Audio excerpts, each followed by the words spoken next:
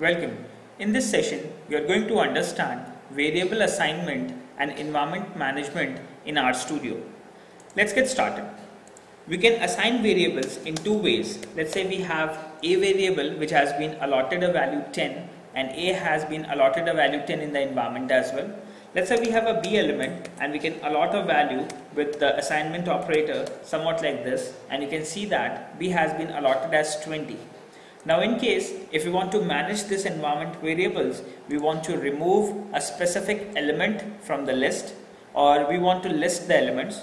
So in order to list the elements, we can make use of the ls method, which helps you list objects. And once you execute this ls method, you can see that you have two variables like a and b on the environment. In case if you want to remove an element, you can make use of rm command, which remove objects from a specified environment.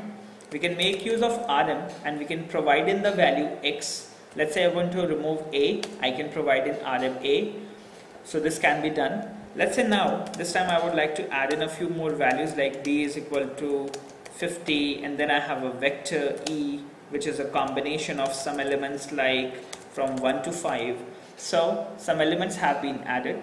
And now in case if I want to remove all the environment variables at one single execution of a command, I can simply do that by using rm command.